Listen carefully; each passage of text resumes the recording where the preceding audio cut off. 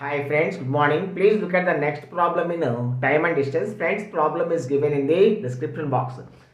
See friends, say the speed of train A x kmph and the distance is 416 kilometers. Friends, 416 by x, this is the time taken by train A at normal speed.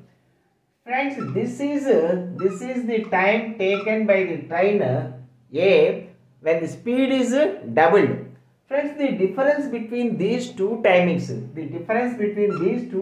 is 2 by 3 plus 1 by 3, 4 hours. Friends, difference between these two timings is 4 hours because when the speed is normal, at normal speed, train A takes 2 by 3 hours more than train B.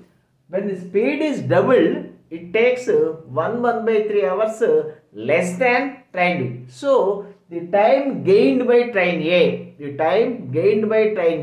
when the speed is doubled is 4 hours, friends.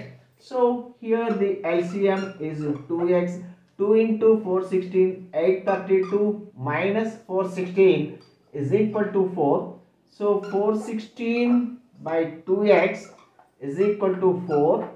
For 104, friends, 2x is equal to 104, x is equal to 52 kmph. This is the speed of the train A, friends. Thank you.